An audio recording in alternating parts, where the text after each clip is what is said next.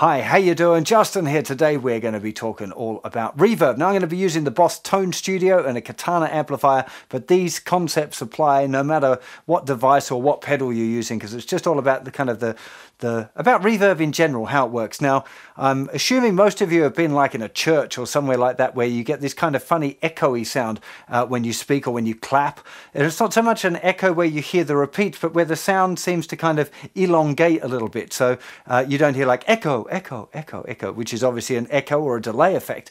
But you get this kind of longer, it's the sounds reflecting off hard surfaces that you hear those reflections coming back to you is actually what's going on there. There's a whole article on my website if you want a little bit more detail about the history of artificial reverb and exactly how it works. In this video today, I'm going to be talking about the different types of reverb and exactly the way the different effects are used and what the various parameters that you've got are. So I'd suggest that you download the Verbs 1 patch from my website there and load that into your Boss Tone Studio so you can play along and experiment. The bit that we're dealing with here is on the editor is the part really on the right hand side there, the reverb, delay 2 and reverb 2, but we're not going to be looking at delay today. We're just going to be looking at reverb. You'll see there that the mode for the effects button, which is the third knob of the effects section on your Katana amplifier, are all set to reverb. It is possible to set those to delay and reverb, or just reverb. And we want them just on reverb to be able to kind of, we're just checking out the different types of reverb. And I think it's important to turn all of the other effects off so you can really hear clearly what's going on with the reverb. That'll make this middle column, the delay 2 column, completely redundant. We won't be looking at those today. And you'll see in the reverb column, I've pre-filled it in with 3 different types of reverb. The first one is called plate. The second one is called spring, and the third is hall. And this is a good kind of starting point for you to hear the different types of reverbs. Plate reverb is an artificial reverb that was one of the very early ones. It's basically 2 metal plates where the sound was kind of fed onto one plate, and there was like a little microphone. I'm really making it crude here, but there was a little microphone that could pick up the way the metal sheet vibrated, and it created a really great type of artificial reverb. There's some really great ones. The EMT plate is kind of famous for being the plate reverb, very lush, beautiful reverb, probably my favorite most of the time. The second type is spring reverb, and this is the one that's most commonly built into amplifiers, particularly Fender amplifiers have a really nice, and it actually springs in a metal box. And if you've got an amplifier that's got a real spring reverb, if you bash it on the top, you get this kind of almost sounds like thunder effect, and that's the springs rattling around inside the little cage there. But again, it's a really, really lush reverb. A beautiful spring reverb is hard to beat. And the third one that we've got there is hall reverb. Now, there are other ones built in which we'll talk a bit about in a second, but hall reverb is emulating the kind of reverb that you might find in a hall, and you'll often find reverb names have named like church or hall or canyon or room or stadium or whatever. So those names are suggesting the type of reverb that the artificial reverb is copying. Like the natural reverb that you might get in a stadium, for example, would be a stadium type reverb. But let's just start off by looking at the difference between the plate, the spring and the hall to start off with. So plate reverb, I'm just going to play a little chord. When you're listening to reverb, a really good idea is to play just a very short chord or even muted notes. I'm going to use just this, the 3 notes here on the thinnest 3 strings, like a little A minor chord, and I'm just going to play them and just let the reverb sound decay and just listen to it for a second. Particularly be helpful if you're using headphones here or nice speakers so you can hear exactly the sound of the effect. It'll be difficult to tell out your phone, I would suspect, because the reverb effects are all quite similar, but they've all got their own kind of character. And I think that one of the things that you want to be aiming for in this, well, not in this lesson, but after this lesson when you experiment yourself, is being able to hear the difference between a plate reverb, a spring reverb, and another type of reverb. We'll talk about a little bit more about that in a second. But if you can learn to hear the difference when you're trying to copy a sound from somebody else, like you're trying to emulate a sound of a particular recording, you'll be able to have a better idea of which type of reverb to choose. And as well, you'll get a better feeling for what you like when you're trying to sculpt your own sound. And I think both of those things are really valuable. So here we go. Here's the plate sound.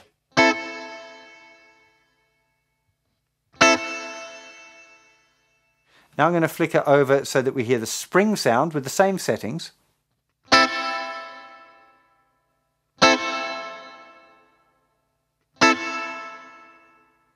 And now the hall sound.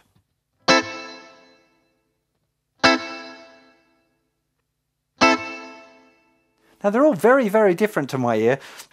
Now plate reverb is famous for being the most lush reverb. It's very, very deep. It's got a lovely, lovely big round kind of a certain depth to it that works really well, not just on guitar but on voices as well. It tends to be my first call if I'm doing anything kind of fancy like atmospheric-y sort of, you know.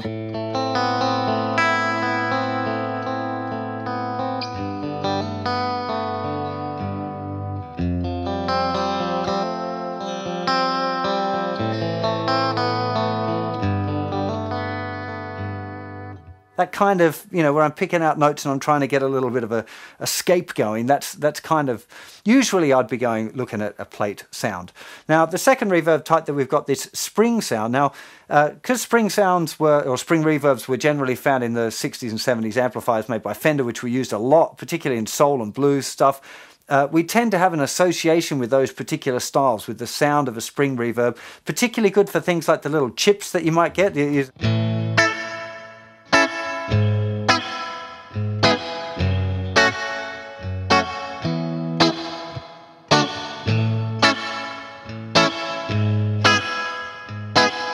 It's a little bit honky again, it's a little bit loud right now, it's a little bit too much low end in that sound as well, which I'll talk about in a second again, when we start talking about the parameters that you've got to play with. But the spring sound, it's good for that. It's really good for blues as well, like your kind of Stevie Ray Vaughan styly things, and you get a bit of crunch on. It's a, you know, again, when you're looking at Stevie Ray Vaughan's a good example. When he's doing those really slow blueses, you get that really beautiful reverb, which I'm fairly sure is multiple reverbs working together. So he's probably got some spring reverb on the amplifiers, but as well in the studio he's adding some plate reverbs and maybe some other digital types of reverb as well. I'm not exactly sure, but definitely there's an element of spring and other reverbs being involved with his kind of sounds. Something again you might like to experiment with is recording your guitar. So if you're into recording, is recording your guitar dry and experimenting with layering different reverbs. It's one of the things that I really enjoy doing as well. So anyway, this is the spring sound for that. You hear that funny little poke it did? Now spring, that's probably...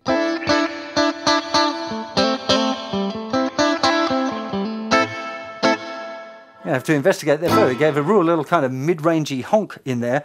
And spring reverb is a little bit temperamental, real spring reverb like that. It's less, because it's an organic kind of a real spring rattling around in there, you know. Sometimes you get some pretty weird effects, which can be really cool. Quite often when I'm recording, I'm looking for happy accidents, like that kind of a sound where something just went a little bit weird.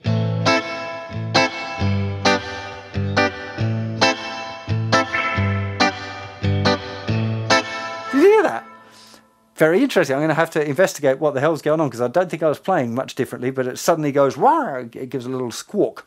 Anyway, that's spring reverb. The third type we've got here is this hall reverb. Now, as I said, the hall reverb gets its name because it's emulating the sound of a hall. So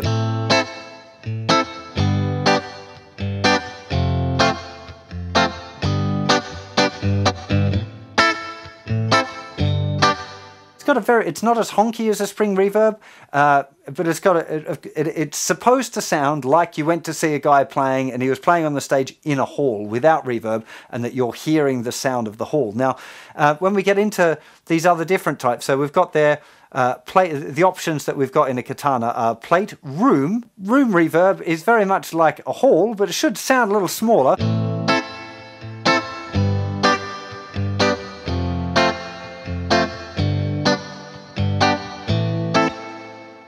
So, to be honest, I'm not really hearing that as sounding a lot smaller than the hall.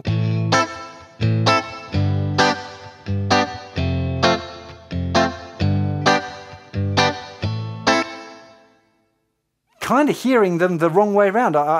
If I was a betting man, I would say that the hall and the room there have been swapped over mysteriously. I will have to ask somebody about that. The last reverb on our list is modulate, which normally adds some sort of like a chorus effect into the reverb. I'm going to go over into the adjusting parameters here, because you don't hear it so much on I'm not really hearing much modulation there, but you can hear it a little bit more when I'm letting the chords ring out. Just turn the reverb time right up.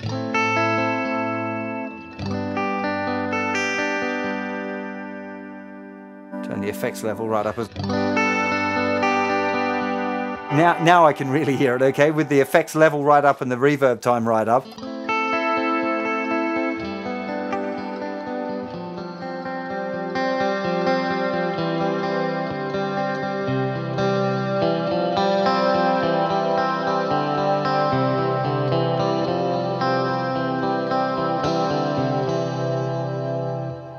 Now, it's a pretty decent effect that it's not making me super excited, the modulate on this particular unit. I've got to say, it's got a particular place, but I would be more likely to use a regular reverb and then a chorus effect in order to get my modulation. There are some other reverb effects boxes that have like an effect called shimmer, is a common term for it, and that has something that's not quite a chorus effect, and it has a little bit more of a character to it, to my ears, just to be straight up with you. I'm not really feeling that modulate. I think the plate reverb in this unit is fantastic. I think the spring reverb is good, and the hall, as I said, the hall and the room I think have been swapped over, but we'll worry about that one in a little bit. So let's go back to our plate, and we'll talk about the parameters that we've got available for our reverb. So the first one is the reverb time. Now, this is measured in normally milliseconds, or this looks like it's in seconds. So if I turn it all of the way up, we've got plate reverb, which should last for 10 seconds.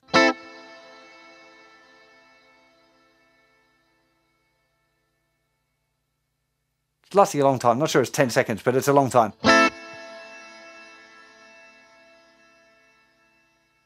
Pretty deep. Now, you've got to be careful with having a reverb that long, because remember that when you're changing chords, if I go from here, I've still got all of the sound from that first chord ringing out during the second sound. So you don't generally have reverb like that crazy long. That would be unusual.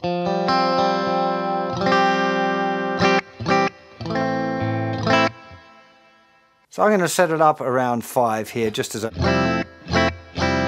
while I explain these other parameters and what's going on.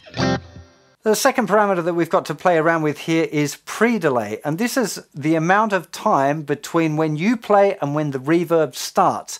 Now, if the surfaces were very far away from you, it would take a while between when you played for the sound to go out and reflect off that surface and come back to you. I don't generally use a lot of pre-delay. I'm going to turn it right up just so you can hear the effect of it if I play. And then the reverb's coming afterwards. There's the reverb.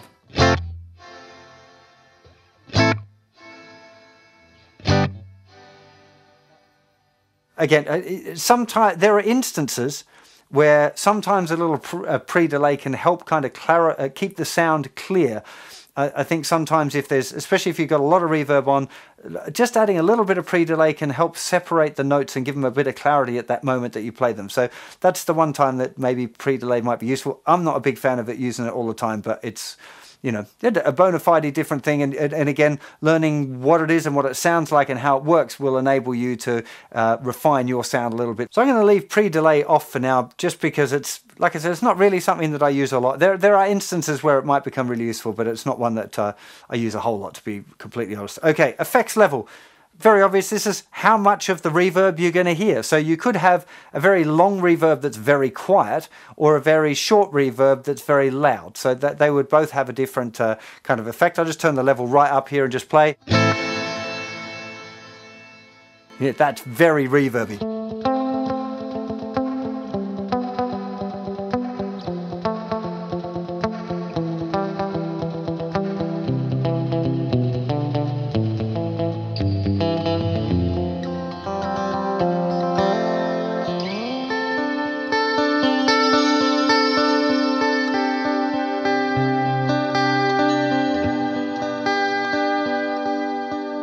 Long reverb times are often used by people trying to create an atmosphere, particularly kind of filmic sort of things. But if you're really trying to create some space and make something really beautiful, then I think long reverb times can be really useful. But if you try and play too much, if I try and play some sort of like a bluesy lick, I mean, it just gets too messy. It doesn't work properly in that way at all. So be aware of your effect level. I think that's a really important thing. The effect level is what's controlled by the knob on the actual amplifier as well. So be aware that that's what you're controlling, not the reverb time, but the amount of effect, amount of reverb that you're getting. Now, direct mix is the actual sound of the guitar without the reverb. Now, it can be quite fun to turn that off. And now, especially if we turn effect level up and the direct mix down, reverb time up, all you'll hear is the reverb, but without the guitar.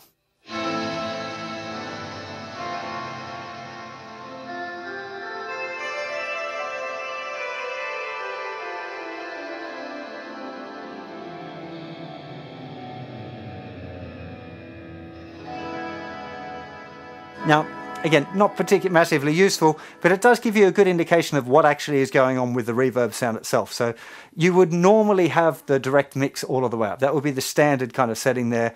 Effect level, again, it will actually, let's come back to effects level in a second. Pre-delay, let's put a tiny little bit on, but again, not much. And reverb time, again, that's kind of to taste. But there are a couple of other settings down the bottom here that I think are pretty important. The first one is low cut. Now, low cut is talking about the amount of low frequencies that have the reverb applied to them. So we're saying here that we're going to cut the reverb on frequencies below a certain amount. Now, I've got mine set quite high at 400 Hertz, which is, in the grand scheme of things, quite high. It means that the very lowest notes on the guitar won't have much reverb on it. But that's kind of what I want, because I think when you have reverb on very low sounds, it just makes everything muddy.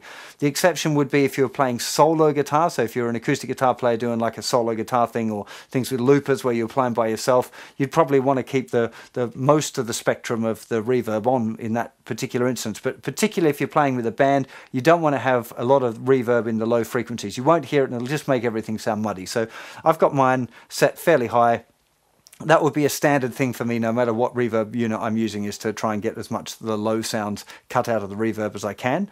Okay, so I'm going to turn this low cut right off so you can hear all of the bass response. And you can hear now that there's a lot of reverb down there.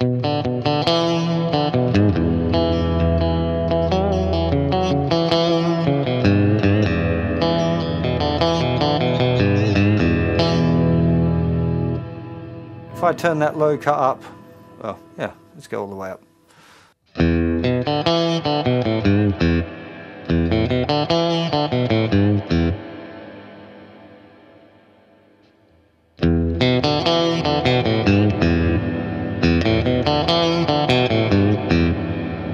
can really hear, especially now, it's just got so murky down there. Yeah, I'm not into the low cut, sorry, I'm not into reverb on the low frequency. So around 400 is where I'm going to set it. The high cut, if again, flat means that there's no cut in any of the high frequencies at all. Very zingy. Right up high, there's a lot of zing. Again, that zinginess might get in the way of cymbals or instruments like that. So you do need to be a little bit aware of it. I'd normally cut it just a tiny bit. Still a lot of zing there. If I bring it right down, you'll hear this. Now the zing's gone. Especially with the low cut and the high cut, we're just left with middle frequency. Doesn't sound very nice at all. Like I said, I like my reverbs to have a lot of zing, so I tend to not use much high cut at all. I use plenty of low cut, not much high cut, but that's a personal taste thing. Again, something that you might want to experiment with yourself and find, you know, what type of reverb sound you like. That's really important. Density is, well, as it says really, how dense a sound the reverb is. I'm not sure how I can relate that back to real life, but you'll certainly hear it if I turn the density down to 0.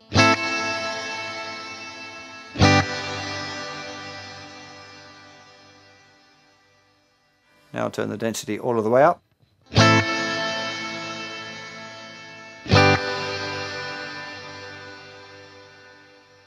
So the best I could describe it is there's more reflective surfaces going on, so you're getting more kind of little bits of reverb coming back. I've experimented a little bit with this. It's an uncommon parameter to have access to be honest, so it's not one that I've just been leaving it on the middle most of the time when I've been experimenting with this these different effects. But again, you can experiment, and you might find times where you really want a bigger reverb, particularly if it's a solo piece or something like that. So in that instance, you definitely want to be looking at making your sounds a little denser. Now, there's one grayed out button here, which is the spring sensitivity. And to get access to that, we need to go onto the spring reverb. And you'll see now that our spring sensitivity has come into play here. Now, the spring sensitivity adds a lot of different depths to it.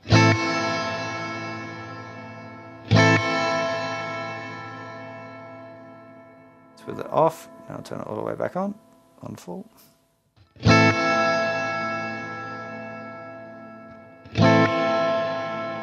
It's like there's more middle or something. Again, this kind of stuff, that's hard to describe to you in words because it's a sound, and you'll be much better off listening to it. And with all of these different effects that I've been talking about, you really need to be sitting down and exploring the unit yourself and really trying to listen to hear and kind of give your own names for the way things sound, like the term shimmer or dead, or like it's got a sock on it, or whatever. You know, try and find these different terms for sounds of effects and sounds of equalization that you can start to name, just to give your mind a way of pegging a particular effect so that you can recognize it when you hear it out.